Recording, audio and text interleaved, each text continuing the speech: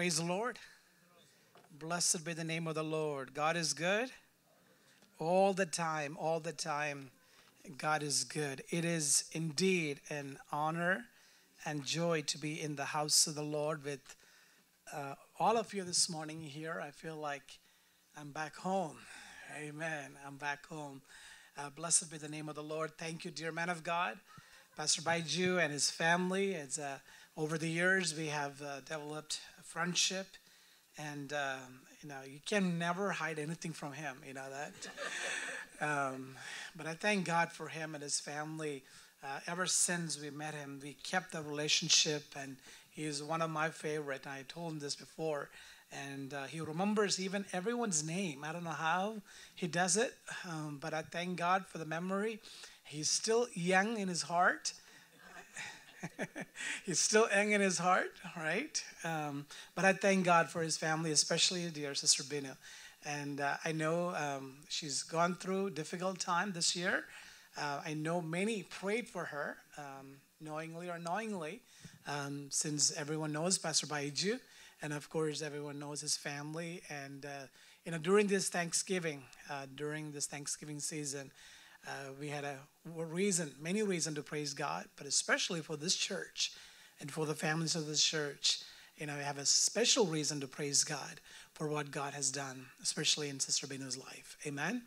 Amen. How many of you are happy that this morning that we serve a God who is still in the business of doing, and also my niece, they call me cousins, but Christy Mall and Shan and their children, Zachary and Sarah. Thank God for them also. Also good to see Sister Bincy when we were in New York many years ago. She was a youth. Now she's about to be a mom of two. I thank God for them. God is using them here also. Brother Robin and the family, and Brother Simijan family. I know they minister in our church, and many of you are here. But I will never forget the first few families who stood with my parents. And I'm so glad when I was sitting here singing that song, my heart was rejoicing. And I was looking at all the youngsters. Brother Sandoshan family and Brother Johnson family, Sister Sudhandy was there, and there are a few other families that were there too. My parents used to come here every Friday night, stay here for a few days, stayed with them for 2 years or so. Those who came after, I'll tell you, we faced many challenges and obstacles during that time, not from outside, within our community. We faced many challenges. Many said maybe 6 months, maybe 3 months, this church will not last. Looking back, 14 years later, God has blessed us indeed. Amen. Can we shout hallelujah to the Lord this morning? Hallelujah. I talked to my dad this morning. They're visiting India. They will be in India for a few weeks. And they send their regards and love to all the families here, especially dear pastor and family. And please continue to uphold them in prayers. They're still actively involved in ministry. They just finished one assignment in Dallas, and they're about to take on another one starting in January 1st. Please continue to uphold them. They're 71 years old, but they're young in spirit, doing ministry for the Lord in whatever capacity that God has given to them. My brothers also, family also send their regards, especially Libin this morning. I know the time is very limited. I wanted to go ahead and continue on the message that I have prepared and God has given to me. Along with me, my Simi is here, my wife, my better half. I always have to make sure that I say that. And my two little ones, they're not little anymore, both Brianna and Braden.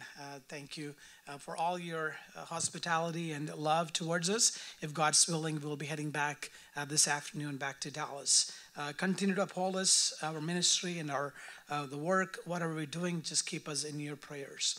This morning's meditation, I wanted to read a scripture from 1 Thessalonians chapter 5, verses 1 through 11.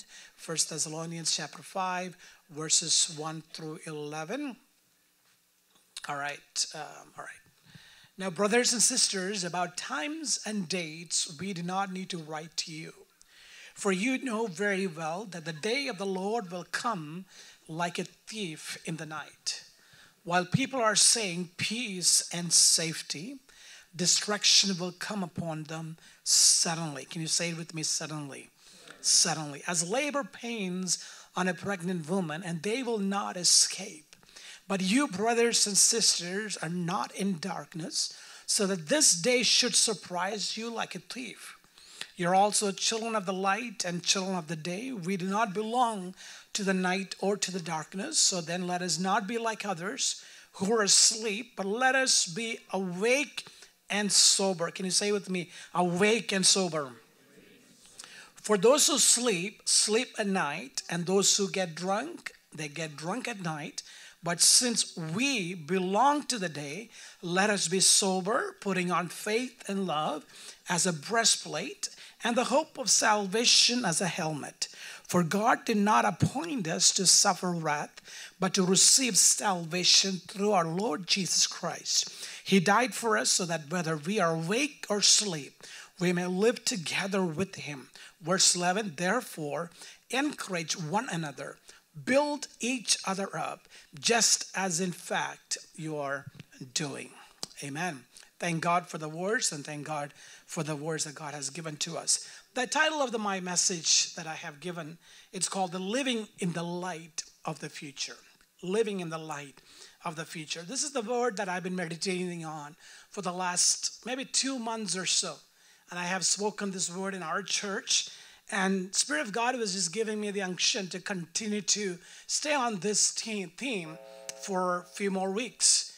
And I believe, we know what's happening in Israel. And even before all of that happened, one of the messages that God clearly spoke to me into my mind says, prepare my church, amen, for the coming of the Lord. Prepare my church for the coming of the Lord. Some of you have read about the story called the Miracle Mile 1954. Let me read this to you, youngsters, if you can pay attention. There is a hidden meaning or hidden message in this story.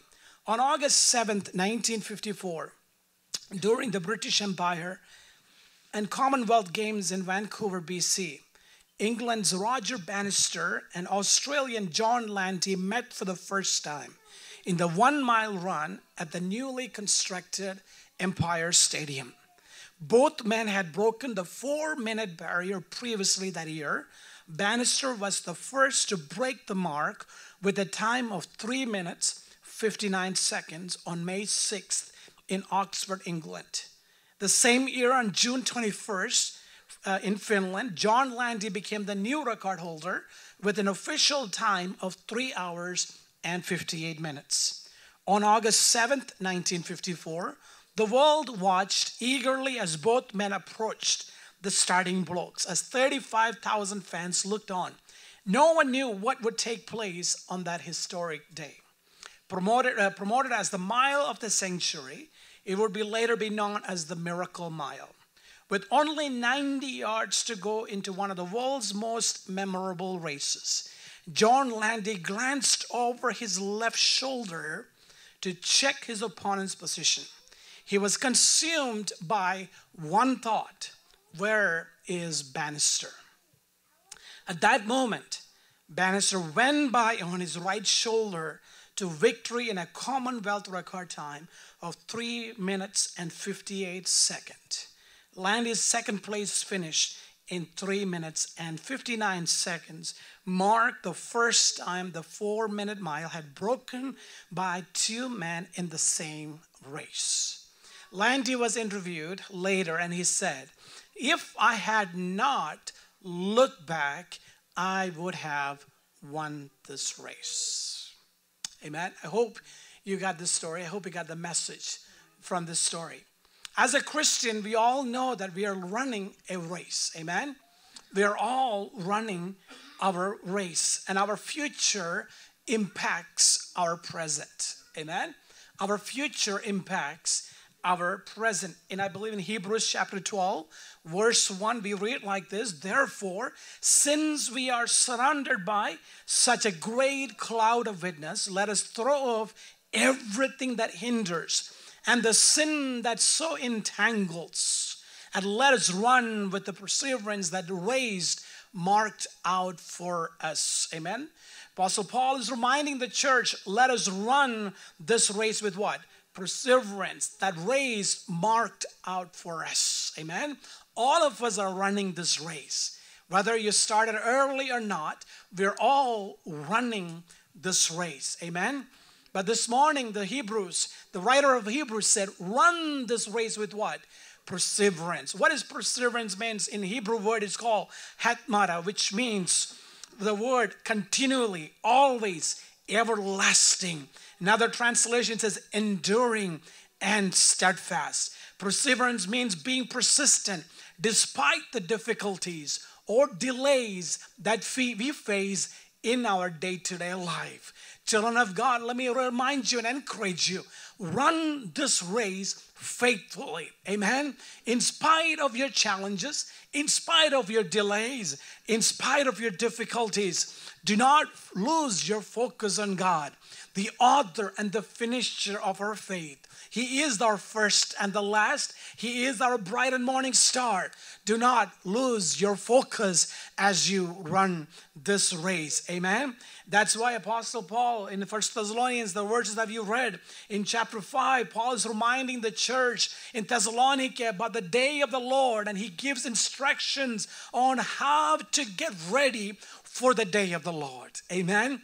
And I thank God that you have focus, you have aligned your focus, because we know soon and very soon we will be taken up from this world. Amen. The day is coming. We don't know when it's going to happen, but as the Bible says, suddenly the day of the Lord will come. This is the time for us to repent and turn back to the Lord and give our life to the Lord, saying, Lord, here I am. I don't want to be like John Landy, who turned around and he missed the mark. And I pray that you and I will not get distracted with the things that's going on in this world. You may hear different things in the news and different things in the newspaper, but let me tell you, do not lose your focus, because we're looking forward to the Lord and Savior, because He is coming back. He is coming back to those who are focused on Him, who is looking unto the Lord, who is the author and the finisher of our faith. Amen. Hallelujah. In the first two verses that you read in the book of 1 Thessalonians 5, Apostle Paul talks about the believers should be knowledgeable about the day of the Lord, when the non-believers are ignorant about the day of the Lord. Amen. Words 3 and 5, 3 through 5, believers expect and hopeful about the day of the Lord, when the non-believers will be surprised on that day. Amen. Verses 6 through 8, it says believers should be sober and alert when non-believers, they are living on the day of darkness. 9 to 11, believers will receive salvation when the non-believers receive judgment. So remember, the day of the Lord will be sudden. The day of the Lord will be unexpected. The day of the Lord will come like a thief in the night with no warning. While people are saying peace and safety, distraction will come upon them suddenly. But for a child of God, for a children of God, it is not going to be a surprise. It is not going to be unexpected, because we know that God is coming, and this is not a new news. We know that from the Bible, that day is approaching. Amen. The day of the Lord is coming. This morning, as I was meditating the scripture a few weeks ago, the Spirit of God was reminding me how we can be ready for the day of the Lord. Amen. How do we prepare our heart for the day of the Lord? And this morning, I know we usually hear about messages about, healing and all the things, but this day, Spirit of God is taking me to the next level, saying, prepare my church, prepare my youngsters for the return of the Lord. And I want you to remember, number one, never neglect your spiritual health. Amen. Never neglect your spiritual health. That means never grow cold spiritually. We must take care of our spiritual health just like we take care of our physical body. Amen.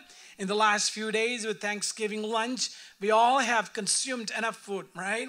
And I'm feeling it, for me being here for the last couple of days. I feel it. I'm just ready to get back home so I can get to the gym. And I feel like this morning I'm trying to put my jacket on. I was like, something is wrong. In the last couple of days, I gained a few pounds. I could feel it, right? Something that bothers you. I hope it bothers you when you put extra pound. And you wanted to get back to the gym. You want to go diet and do something because you want to take care of your physical body, right? We take care of our physical body because we know if our physical body is not right, there's anxiety, there's there's anger, there's depression, there's heart disease, and so on. Many of you are in the medical field. You know what I'm talking about. The same way in our spiritual life, we have to make sure that we take care of our spiritual body. Amen? As Pastor said earlier this morning, he made a point was caught my attention. We never forget to have a cup of coffee. We will not start a day without a cup of coffee. But how many times we missed reading God's word or spending time in the presence of God. And I pray that we will come back to the basics and say, Lord, here I am, Lord. We got to take care of our spiritual body. Amen. If you're so concerned about our physical health, then how much more should we be concerned about our spiritual health? Amen. As we are coming closer to the end of the year, I pray and I encourage you and I challenge you this morning, take care of your spiritual health. Amen. Take care of your spiritual health by spending time in God's word, meditating in God's word. When you read God's living word, this word is active, sharper than any double-edged sword. This word will transform us and change us. Amen. God's word is not just information only. God's word will transform our life inside and outside. How many of you believe that this morning? Amen. Hallelujah. When you read Revelation chapter 3, we know the chapter, God speaking to the angel of the church. In Sardis he writes, these are the words of him who holds the 7 spirits of God and the 7 stars. And I know your deeds. You have reputation of being alive, but you are dead. Wake up, strengthen what remains is about to die. For I have found your deeds unfinished in the sight of my God. Therefore, remember, what you have received and heard, hold it fast and repent. If you don't wake up, I will come like a thief. You will not know at what time I will come to you. Amen. This is the message to the church in Sardis who was not taking care of their spiritual health well. The Bible says, I have found your deeds unfinished in the sight of my God. What does that mean? Their spiritual lives, it was on an autopilot. Everything, they started well, but all of a sudden, they grew cold in their spiritual life. And here through John, the angel wrote to the church in Sardis, he says, you have a reputation of being what? Being alive, but you are dead. You have a reputation of being alive, but you are dead. Wake up, strengthen what remains is about to die, because I have found your deeds unfinished in the sight of God. Listen, we may have given our life to the Lord many years ago. We come to church faithfully. We put our offering faithfully. But this morning, let me ask you, how is your relationship with the Lord? Amen. It doesn't matter how long you've been in the faith. It doesn't matter who your parents are. You know, my parents, my grandparents, those who know my grandparents, they serve the Lord. But it doesn't matter how long they've been serving the Lord. What matters today to me is, how is my spiritual health? How is my life when I stand in front of the living God? One day you and I have to stand in front of the church. Hallelujah. And God will look at us and say, I have seen your faith. I have seen your work. If God says, if your work is unfinished, how wretched we have become. Amen. Remember what you have received and heard, and hold it fast and repent. Amen. Zachy, you want to come on up for a moment? I want to use Zachy for an example. This morning I told him that I'm going to use him for a few minutes. He was so excited. He said, you're going to call me to the stage this morning? I said, yeah, of course I am. Put your hands together for Zachy this morning. Amen. Zachy, and we spent a good time with him for the last couple of days, and he didn't want to sleep. He wanted to play all night, and 12 o'clock we had to force him to go to sleep. Listen, me and Zachy, we were later, right? We're standing together. You want to look at that direction for a moment? That direction? All right. I'm standing here for a moment. All right. Look, we both are in the same church, right? You all believe that? We both are in the same church, right? And we both are related. Yes, those who know. Yes, we are related, right? Sometimes some people say we both look alike a little bit. When I was young, I was just like Zachy. But let me ask you a question. Are we both going to the same direction? Amen. We both are related. We both are in the same place. We are standing in the same church. But we both are going to the wrong, two different directions. Listen for a moment. Think about it for a moment. Many times we come to church. Many times we do a lot of things. Many times, especially youngsters, and I've seen it. Now, I'm not talking about here, talking about elsewhere. We play church when we come in the house of God. We play music. We do all of that things. But listen, many times we are going to two different directions. Think about it for a moment. I have ministered with many youngsters in my life for the last 15 years or so, traveled many places. I have seen many things, but let me tell you, we have to follow together in the same direction. That means parents and children together, elders and church people together. We have to walk together to one goal, and that's what the Bible says, repent, amen? Receive, therefore, what you have received and heard, hold it fast and repent. If you do not wake up, I will come like a thief, and you will not know of what time I will come to you. And I encourage you, every one of you this morning, amen, stand together. Stand together with the man of God. Stand together with the mission that God has given to you. The mission of GCA is what? Worship, the word, fellowship, and the evangelism. I saw that in the overheard few minutes. Stand together, amen, for the mission that God has given to GCA. When you stand together for that mission, I believe God will do mighty things through every one of you, amen. You might be small, you might be weak, but listen, when you come together in one mind, in one spirit, in the one mission, I believe God will do great things for the Lord, amen, in this city, amen. How many of you believe that? When you have one vision, when you have a one purpose, when you have a one mission, God can use you. Amen. In book of Acts chapter 2, when they came together in one mind, in one spirit, amen, the disciples were walking to the same direction. Is that not right? They walked to the same place. They walked. The Bible says in Acts chapter 2, Peter got up and he spoke the word of God with 11. Amen. There was nobody was greater. He stood and he preached the word of God with 11 and he spoke the word. How many came to the Lord? 3,000 came to the Lord in the first sermon. It was not the eloquent the way he preached. It was not the way because he was Superman. No, he spoke the word with 11. They were walking into the same direction and God used Apostle Peter. Amen. This morning, I'll encourage you this morning, church. When you take care of your spiritual health, when you stand together in unity, God can do mighty things for us. Amen. Thank you, Zachary. Put your hands together for Zachary this morning. Great job. Amen. Since we have been raised with Christ, set your hearts on things above where Christ is seated at the right hands of God. Set your minds on things above, not on the earthly things. For you died and your life is now hidden with Christ in God. Amen.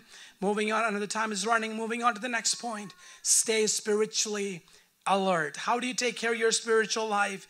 How do you prepare your life for the Lord's coming? Number one, do not neglect your spiritual health. Number two, stay spiritually alert. Amen. Stay spiritually alert. Have you seen people driving and they're stuck before by the red light? Have you seen there's two different group of people, right?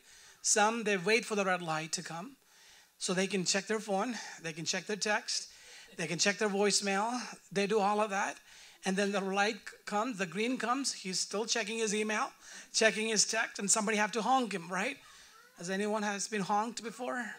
Nobody. If you're in the church, do not lie now, all right? Come on. But there are some there and they know their light is red and they're waiting for the green. The car is now still stopped. He's still slowly moving. Because he has a plan. He has to get there somewhere. He needed to get somewhere quickly. He is staying alert. He is staying alert. As soon as the green comes, the car is gone. You can't even know where he went, right? The car has disappeared because he is on a mission. He is on alert. He wants to get to his workplace or maybe to church. He wants to be there on time. Be at church on time, right? Never pass the red light, but be alert, all right? So here, see, spiritually we have to be alert. We have to know what's going on in this world. What's happening in Israel, what's happening with the Hamas tells you something. As a children of God, as a child of God, we have to be spiritually alert. Don't get distracted by the things of this world. We read, Paul calls them not to sleep, appealing to them not to be apathetic or uncaring. Believers need to be alert and self-disciplined as they watch for the Lord's return to take them to heaven. That's why Ephesians 5 verses 15 and 16, he writes, look carefully how you walk, not as unwise, but as wise, making the best use of the time because the days are evil. Amen. The days are evil. 1 Peter 5:8. Be alert and of sober mind. Your enemy, the devil, prowls like a roaring lion, looking for someone to devour. Resist him, standing firm in the faith. Amen. We must be aware that we have an enemy. He's not looking to make you healthy, or he's not making to prosper. No, there's an enemy behind us, always around us. Always stay alert. Don't get distracted by the things of this world. Amen. Don't get distracted by the things of the world. All right, and moving on. Have you guys seen this game before, guys, youngsters? Tim Duncan is playing this game against Mavs years ago. Right? I'm a Mavs fan. Come on. I have to say it. I had to bring it up. Tim Duncan making a free throw. I believe this game is taking place in Dallas. But look, he's making a free throw. But look at all the distractions. Look at all the distractions and the noise and the white towels and all of that. Look at all the distractions. Is Tim distracted? He is staying alert. His focus is that small rim. He's looking to the room. He's looking at the time. He's not worried about the sound. He's not worried about the noise. He's not worried about the white towels and all of that stuff. He's not worried about the audience. His focus, his goal is what? To get this ball into that small net. Church, many times we get distracted by the things of this world. But this morning, let me bring you back. Let me encourage you to stay alert. Stay alert, youngsters. When you go to college, when you go to high school, you will be distracted. We are living in this world. There are so many things that will distract us from moving forward. But don't get distracted by the things of the world. But things of the world are evil. For a children of God, for a child of God, focus on God, who is the author and the finisher of our faith. Amen. And this is what God has been speaking to me for the last couple of weeks. Encourage, equip my youngsters, equip the church to stay alert, stay positive, because soon and very soon, we're going to have to leave this world. Don't get distracted by the politics. Don't get distracted what's happening in Washington. Things will happen according to God's will. Don't worry about what's happening around us. Focus on God. Don't miss that mark. Amen. Do not miss that mark. Do not miss that mark. Things of this world will pull us down. But I pray that you and I will continue to focus on Him and stay alert. Amen. The third and my final point, stay spiritually active. Amen. Stay spiritually active. Sorry, I don't know if that was wrong or not. Stay spiritually active or alive. Okay. Stay spiritually active. How do you stay spiritually active or stay alive? Number one, walking in the newness of life. Walking in the newness of life. Romans 6:4. Therefore we are buried with Him by baptism into death, that like as Christ was raised from the dead by the glory of the Father, even so we also should walk in the newness of life. Newness of life. How do you stay spiritually active? By walking in the newness of life. When you come to Christ Jesus, your dreams are different. Your desires are different. Your thoughts are different. You begin to think, the love, act, and talk differently because everything in your life is transformed by our Christ, by our Savior, Jesus Christ. You have a new life. You are a new creation. The old has gone. The new has come. Amen. You and I are called to be a new creature. Amen. You are a new creation. ഒരുവൻ ക്രിസ്തുവിലായാൽ അവൻ പുതിയ സൃഷ്ടിയാണ്. You are a new creation in Christ Jesus. We are not under the law anymore. We are under the grace, so we should seek to walk in the newness of life. Amen. And the Bible, with the verses that we read, tells us how to continue to stay spiritually active. Number one, by walking in the newness of life. Number two, by putting on faith and love as breastplate. The breastplate that protects our body, our hearts and lungs. The Bible says, Paul is reminding the church to spiritually sleep. Remember our identity as people of the day and to dress each day for battle. This means we have to prepare our heart and mind as a soldier. Put the breastplate of righteousness, putting on faith and love. Amen? Putting on faith and love.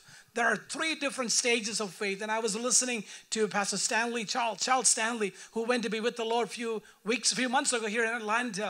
He talked about three stages of faith. If you have heard that message, very powerful word. I hope that you will go back and listen if you can.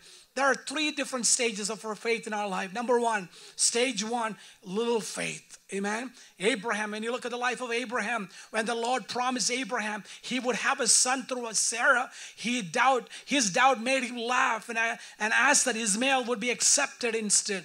Talks about little faith. Then Abraham continued in his faith. The second stage talks about the great faith. When the Lord said to Sarah would give birth within a year, she too laughed and doubted God. But when she conceived, her faith and Abraham soared as they saw the Lord's fulfill the promise, which talks about the great faith. The third stage of faith is the perfect faith. When Abraham went to the Mount Moriah to offer his son, the Isaac, his faith had become so strong that he obeyed immediately. The Bible says Abraham told his servants that he and Isaac would worship on that mountain, that they would both return. Amen. That is the perfect faith. This morning, Spirit of God reminding us to continue our faith. Amen. Strong in our faith, in our distress, in our trials, in our challenges, in our sickness. I pray that you and I will have a perfect faith, just like Abraham did. Abraham told the servant, me and my son, we will go and worship and sacrifice, and we will come back to the mountain. We will come back to the valley. Amen. This morning, and I pray, just like Apostle Paul said, put that faith in our life. Amen. Amen. Since we belong to the day, let us be sober, putting on faith and love as a breastplate and the hope of salvation as a helmet. The last point I wanted to remind you, the hope of salvation as a helmet. Amen. How do you stay spiritually active? Number one, by walking in the newness of life. Number two, putting on faith and love as breastplate. And number three, the hope of salvation as a helmet. Ephesians 6:17 instructs us to put on the full armor of God. Take the helmet of salvation and the sword of the Spirit, which is the word of God. Amen. When a soldier is ready for battle, the helmet is the last piece they put on. It was the final act of readiness and preparation for a combat. Listen, we are all fighting this battle. We are in a battlefield. Put the helmet of salvation. Amen. A helmet is very vital for our survival, to protect our brain. If our brain is not protected, then we will not be able to win the battle. If our mind, if our head is badly damaged, the rest of the armor would be a little use, right? If our body is destroyed, if our head is destroyed, if our brain is distracted, then the rest of things is completely useless. That's why Apostle Paul says the hope of salvation is your helmet. Put the helmet, which is your hope of salvation. Amen. How do you make sure your helmet is functioning properly? Number one, by renewing your minds. Number two, by rejecting the doubts that arise from our circumstances. And number three, by keeping an eternal perspective. By keeping an eternal perspective. As I conclude, I want to remind the church, I wanted to remind you this morning, do not neglect your spiritual health. Stay spiritually active and stay spiritually alert, because the day of the Lord is coming. Verse 11 that we read, therefore encourage one another, build each other up, just as in fact you are doing. Can you close your eyes for a moment this morning? Before the word that we just heard, will you ask the question, Lord? Will you pray that prayer this morning? Will you ask the Lord, and will you take a few minutes to examine your own life? Don't worry about who's sitting next to you. Don't worry about who's sitting beside you. Is it between you and God? How is your life with the Lord? Is your spiritual life healthy? Are you staying active and alert in the presence of the living God? Because the day of the Lord will be sudden and unexpected. The day of the Lord will come like a thief in the night with no warning. And how do you prepare? How do you prepare your day life for the Lord? Hallelujah, Jesus. Take a few minutes to ask the Lord to transform you. Changes. You may have many background. You may have many things you could say, Lord, I have done all these things. But this morning it is between you and God. How is your spiritual life? How is your life with the Lord? Let us come back to Him this morning, church. Let us come back to His basic. Let us come back to the basic. Let us look into the throne of grace. Let us ask the Lord to forgive us. Wake up this morning, church. Strengthen yourself. Hallelujah. Your work. Hallelujah. You still have a long journey to go. You still have a long way to go. Wake up and strengthen yourself, church. Strengthen yourself. Don't get distracted by the things of this world. Worship team, if you can come for 1 second. Hallelujah. As I conclude this morning, I want to remind you, keep an eternal perspective. When life crashes in around us, we must remember to look up. Amen. Reject every doubt that arises from our circumstances. Renew your mind. Hallelujah. Hallelujah. Renew your mind this morning by allowing the truth of God's word to wipe out everything that contrary to us. The old ideas, the opinions, and the worldviews must be replaced. We must allow God's truth to continually wash away the world's filled lies and the confusion from our mind, and adopt God's perspective this morning by renewing your mind. Is your helmet functioning properly this morning? Because helmet is a vital for survival. Is your helmet functioning properly? If not, ask the Lord to renew your mind.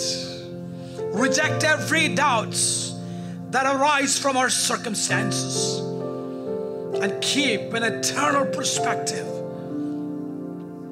Hallelujah. Oh, we worship your name, Jesus. Lord, we worship. If you can take a few minutes, youngsters, especially young ones. Hallelujah, hallelujah. Oh, we worship your name, Lord. Don't leave the sanctuary the way you came in. Don't leave the sanctuary the way you came in. Come on, can you take a moment to rededicate your life, saying, Lord, here I am. Here I am, Lord. Here I am, Lord. Prepare your heart, church. Church, be prepared this morning. The day of the Lord is coming. It will be sudden. It will be unexpected. Are you ready this morning, church? Are you ready this morning? How is your spiritual health? Are you active and alert in the presence of the living God? Come back to the presence of the living God. He is calling you. He is calling you, church. He is calling you, individual. He is calling you, youngsters. He is calling you, brothers and sisters. He is calling you, dear uncles and aunts. He is calling you.